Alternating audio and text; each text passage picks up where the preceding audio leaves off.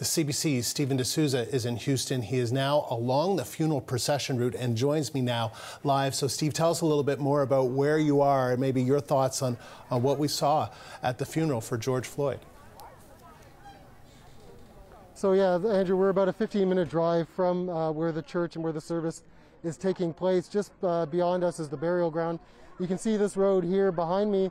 That's going to be closed off in a few minutes when the procession comes through. It's going to be closed off for about a mile because the final mile of George Floyd's funeral procession, his casket will be carried in a horse-drawn carriage. And so people here, as you can see behind me, have been lining this route for hours since this morning in the incredibly hot Texas sun because they want to be a part of history. And that was one of the threads throughout the funeral that we saw today, which really encapsulated all of the complex, interconnected emotions that people were feeling as a result of George Floyd's death. You know, the anger and frustration of seeing something happen over and over again, the historical injustice that this brings up, and for the mothers and fathers in that crowd knowing that could easily have been one of their own children. And so there were so many emotions, and as well the desire to see change. And so they heard from some public officials. We know Joe Biden was in Houston yesterday to meet with the family. He didn't want to come to the funeral today because he didn't want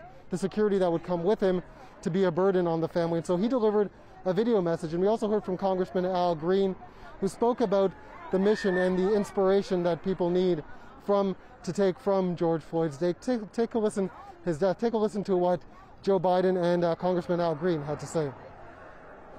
When there is justice for George Floyd, we will truly be on our way to racial justice in America. And then, as you said, Gianna, your daddy will have changed the world. This country has not reconciled its differences with us. We survived slavery, but we didn't reconcile. We survived segregation, but we didn't reconcile. We're suffering invidious discrimination because we didn't reconcile. It's time for a Department of Reconciliation in the highest land, the highest office. Now, it's interesting, of course, there is this anger, this frustration, and this desire for change. People want to see that this death isn't simply swept under the rug like so many they've seen in the community in the past. And Reverend Al Sharpton, of course, the well-known civil rights leader, he delivered the eulogy today, and he acknowledged some people who were in the crowd, other families who've been high-profile victims of gun violence or police brutality, the family of Michael Brown, the family of Eric Garner, the mother of Trayvon Martin, all in the crowd. And he wanted the people in attendance today to make a promise to the Floyd family that they simply wouldn't let this go, that they would hold the leaders to account. As he said, there was a lot of politicians grinning, smiling and shaking hands. He said he didn't want those people to be, just moving on down the road and forgetting about what they're promising now. So here's a listen to what Al Sharpton had to say. We must commit to this family, all of this family, all 5 of his children, grandchildren and all, that until these people paid for what they did, that we're going to be there with them, because lives like George will not matter until somebody pays the cost for taking their lives. And Stephen, some of George Floyd's family members spoke. Tell us a little bit more about what they said. Yeah, you mentioned that off the top. This was as much a call for justice as it was a chance to remember George Floyd, who he was. We heard from people who went to high school with him. He was a 2-sport athlete.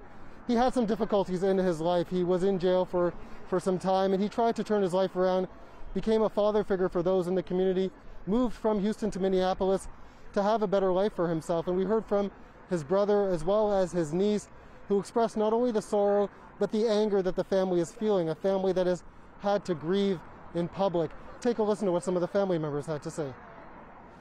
I'm gonna miss my brother a whole lot, and I just want to say to him, I love you, and I thank God for giving me my own personal Superman. God bless you all. No more hate crimes, please. Someone said, make America great again, but when has America ever been great?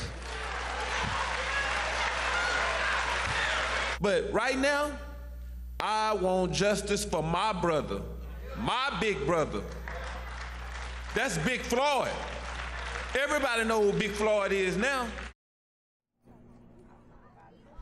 Andrew, the Christian faith is so deeply rooted here in the community, especially with the family. And so many of the people who spoke today, many of the people we've been speaking with, see George Floyd's death as a message from God, as if God himself gave George Floyd a mission. And so when you see people here lining up, this is because they want to be a part of history. They understand that mission. They understand that this is something bigger than all of them. This is a point in history, just like the civil rights movement in the 60s. They believe this can bring about lasting change. They don't want George Floyd's death to be in vain. And so people here are going to have a chance to say goodbye to George Floyd, to say his final goodbye as he's laid to rest beside his late mother. But they know that this is simply just the beginning. And I think you mentioned off the top, you know, there are black faces here, but there are also white faces here, Asians, people from all walks of life who've been touched by this death and who want to see a difference in America, and not just in America, in the world. And so it will be an emotional moment, a powerful moment as the hearse comes by here later, or rather the horse-drawn carriage comes by later with the casket, a chance for people to say goodbye, knowing that this is just the beginning of the road for many in their search for justice. And thank you. That is CBC's Stephen D'Souza in Houston. We're all